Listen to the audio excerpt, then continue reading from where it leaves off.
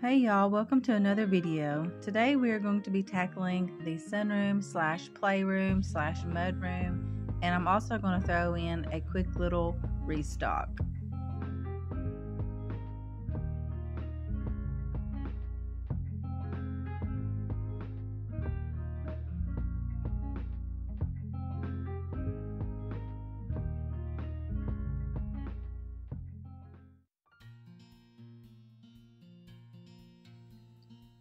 Thank y'all for watching today.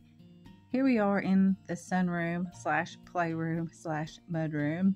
We just call it the sunroom because it's the simplest thing, but it serves many purposes. And Oliver is here just picking up the shoes because that is one of his chores. And I am getting ready to show y'all a quick little restock that I had did the night before, and it was just the easiest place to throw it in at before I started cleaning. This is a Walmart restock. Walmart is the closest place to me where I can get the items that I need for the best price. When I need, just a small couple little things, I can get them at the Dollar General, but the best price is Walmart.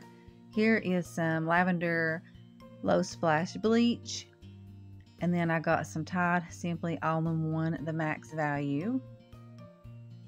I really like this detergent. It's my favorite detergent.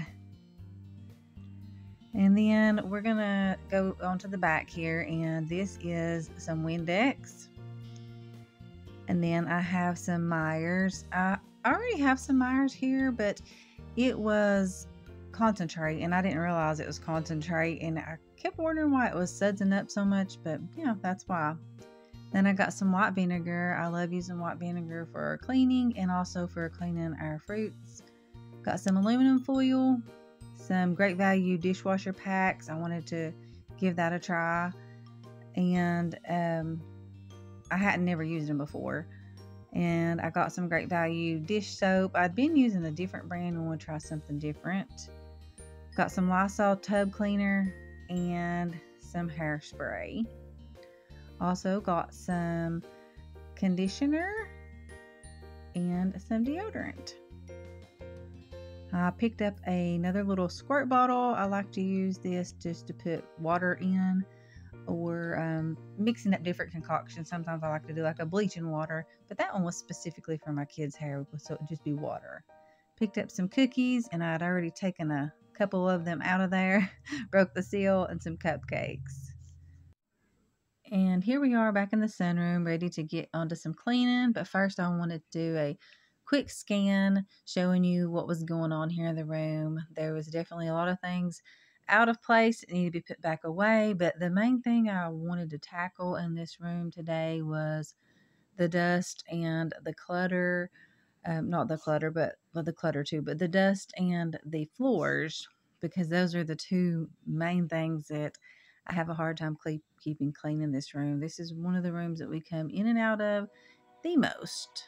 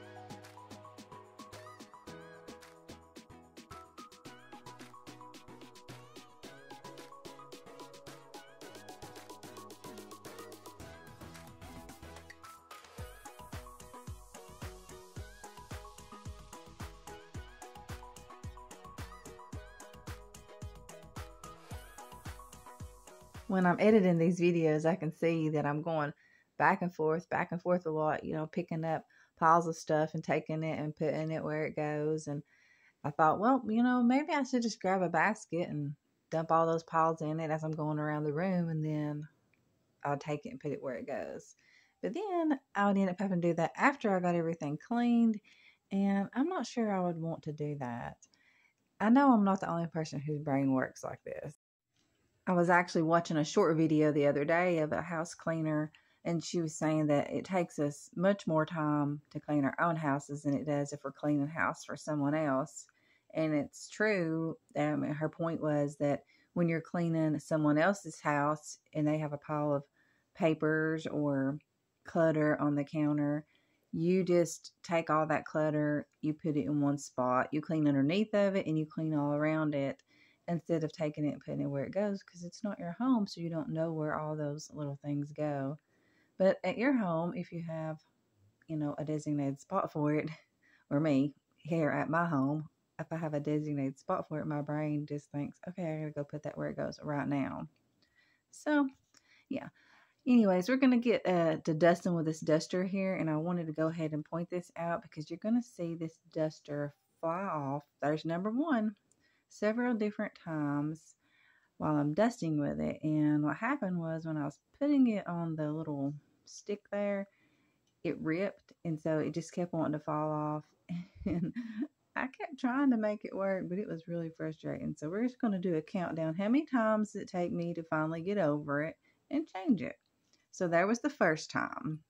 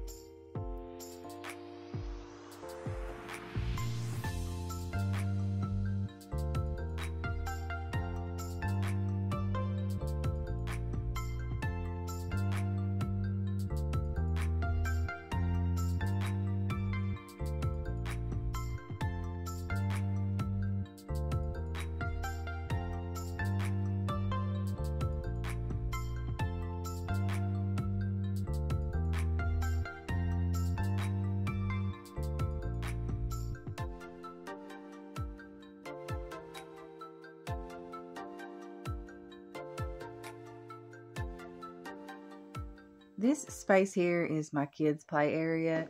This is like the classics area, I guess. We have a barn with farm animals, which is a classic. It goes for both boys and girls in most age groups. We have Legos in this area. We have Lincoln Logs in this area. And then the gaming system is in this area. We have a DVD player here that hooks to the TV where you can watch DVDs, and then we also have internet on the TV.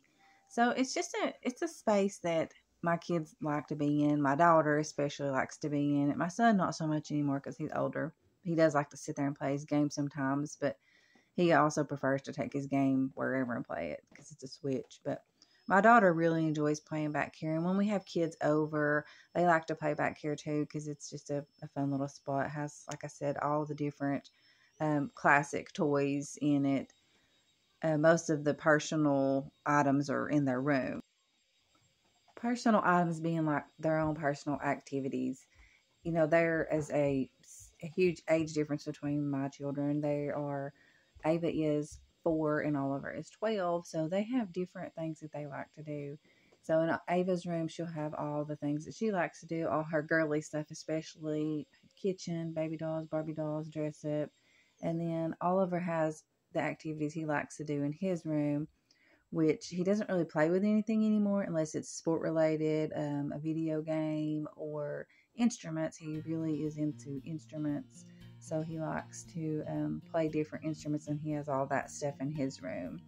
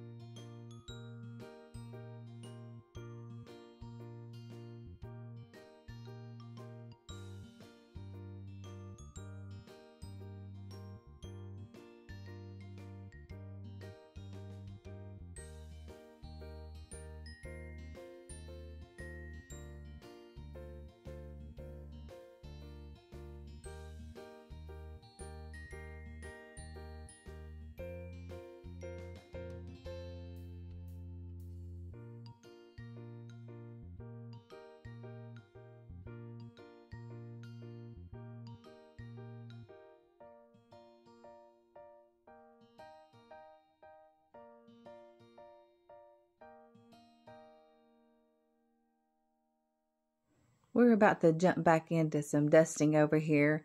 This room has to be dusted so much.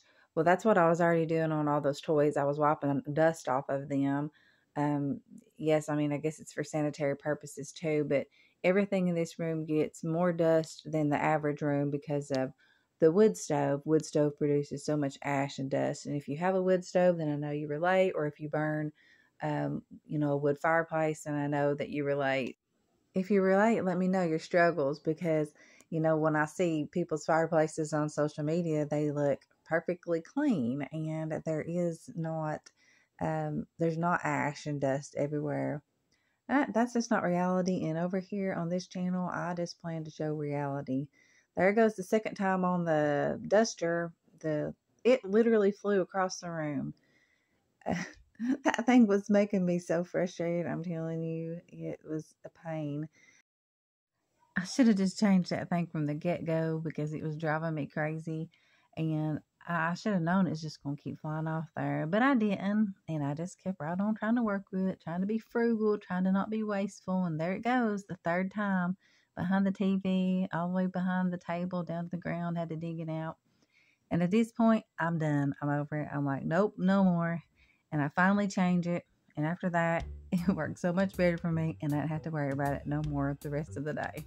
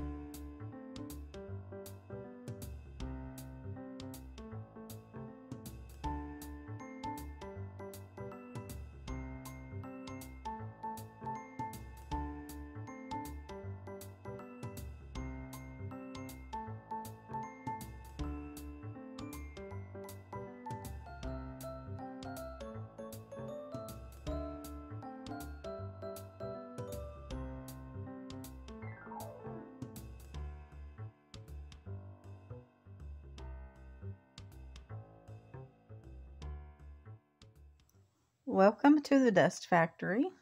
This is my wood stove, and yes, it is very dusty and ashes all over the floor, and it is just what it is. It's very hard to keep clean, and if you have a wood stove or if you have a fireplace, please tell me that you know the struggle. I won't complain about it because there are so many benefits from it, and I love the cozy feel that comes from it. It's just the most comforting. And I just wanted to show the reality of it. If you don't have wood or burn a fireplace, then you don't know this. But if you do have it, then you do know it. And I'm sure if you stayed on top of it like constantly, it could be kept more clean.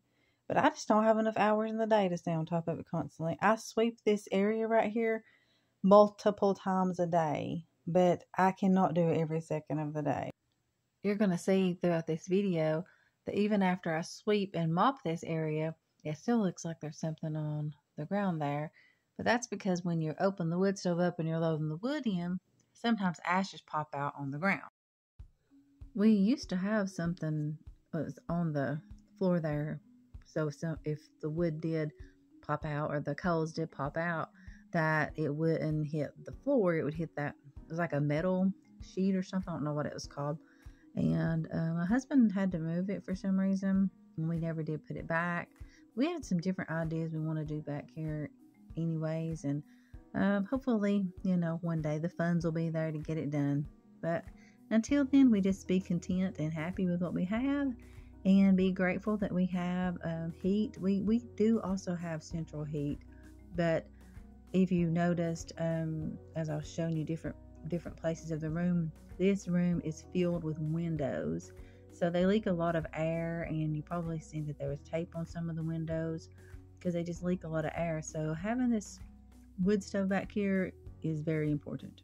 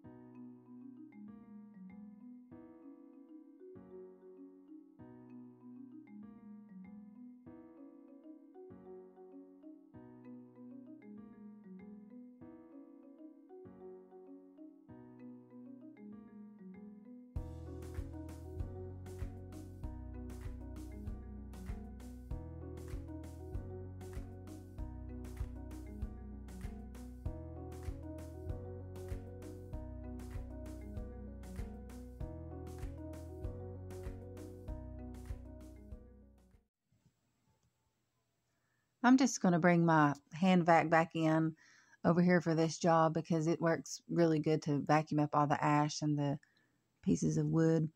I was showing you there at the end piece had been broken. It had to be replaced. And I'm also going to use this bowl of water. There's no chemicals or anything in it. It just has water, and I'll use water and a rag to wipe down all the dust after I vacuum it up.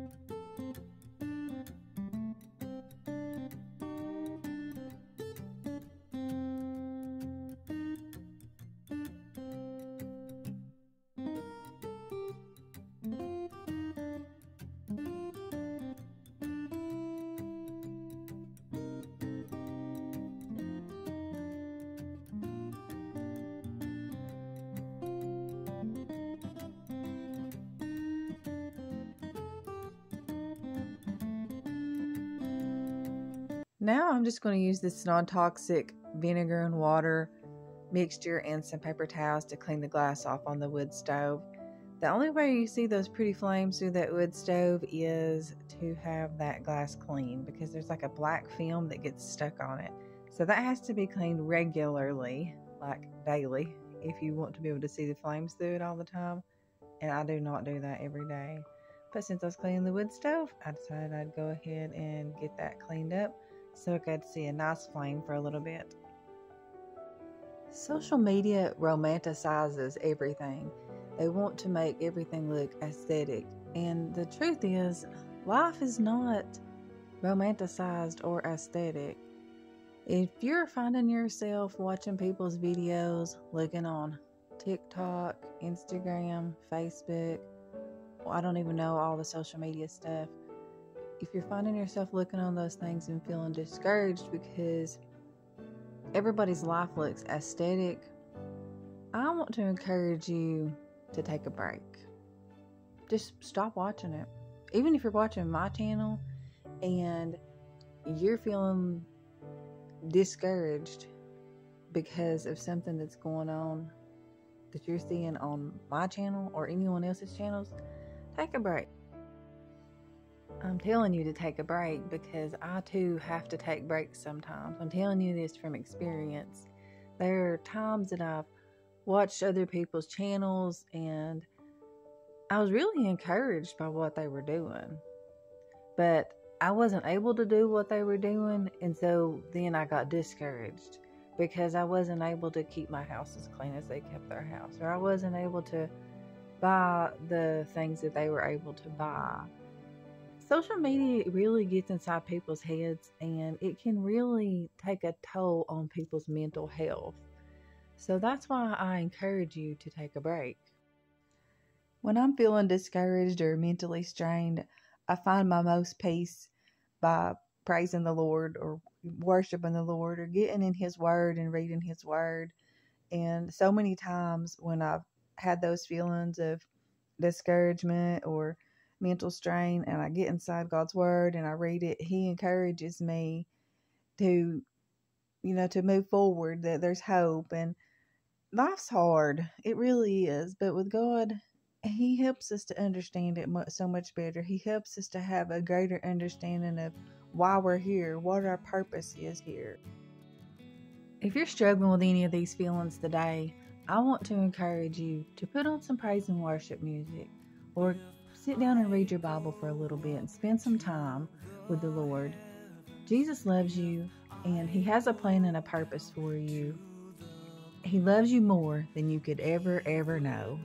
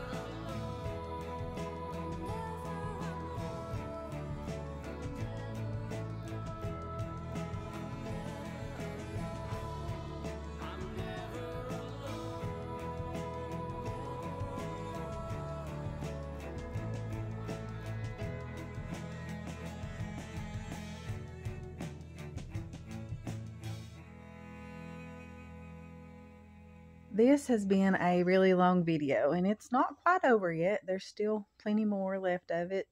It took me a really long time to clean this room, almost 3 hours. But as I edit these videos, I feel the need to bring encouragement a lot of times. And that's why in a lot of my cleaning videos, and I have the time to talk to you, I try to encourage you, because when I watch other videos in the things that I have watched in my past, or that I watch sometimes now, I don't really get encouraged. It sometimes is discouraging, and I just didn't feel like social media needed another channel that showed perfection or how everything was aesthetic. I felt like, maybe we just need some reality.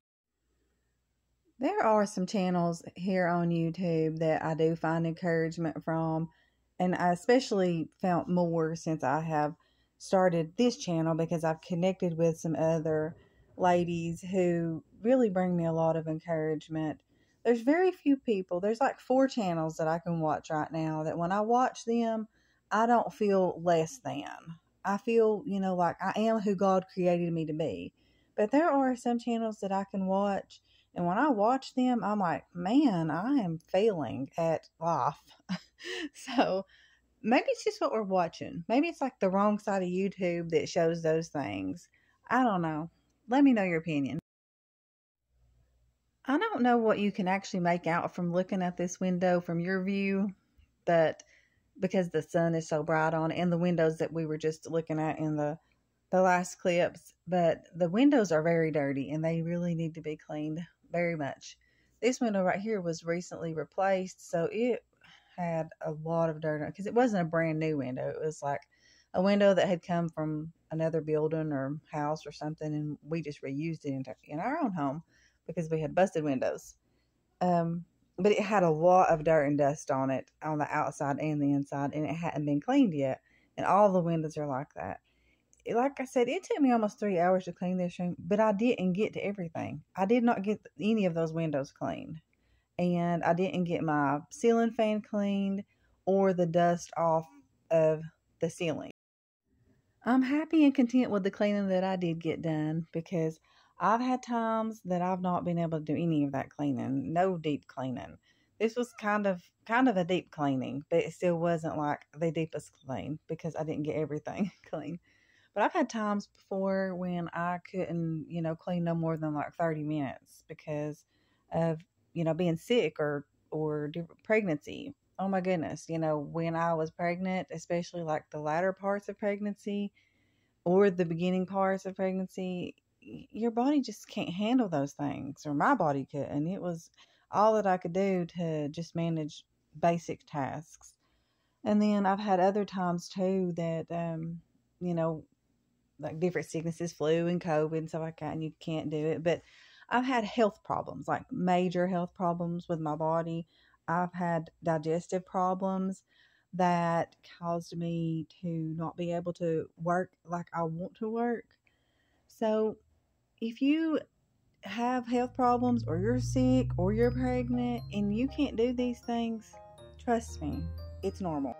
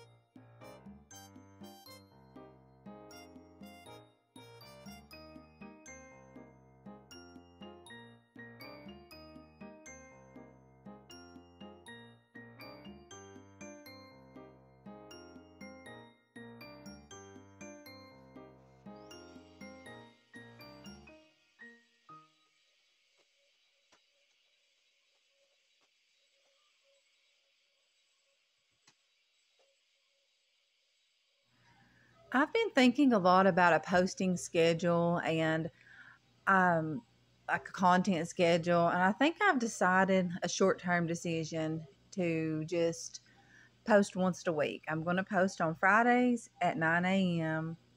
and I'm going to rotate my content. I'm going to rotate between cleaning content and kind of day in the life videos, I guess. And then once I become more familiar with my editing and the type of content people are wanting to see and just more comfortable with what I'm doing. It's not really about what people want to see. I'm not just going to make videos based off of what people want to see. I'm going to do what makes me happy too. And that's why I'm not going to just do cleaning videos.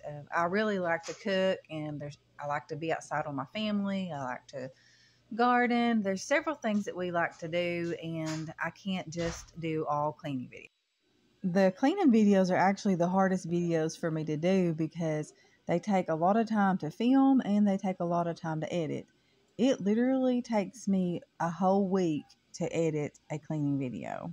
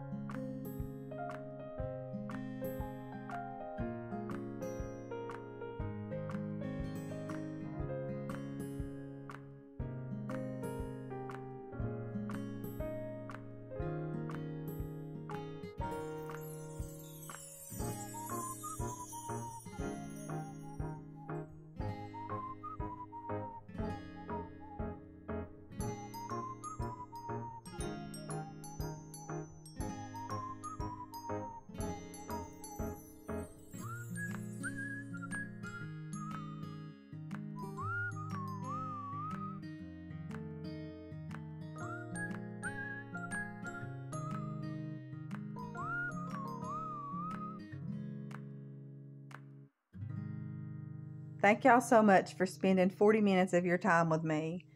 And if you haven't subscribed, please consider subscribing.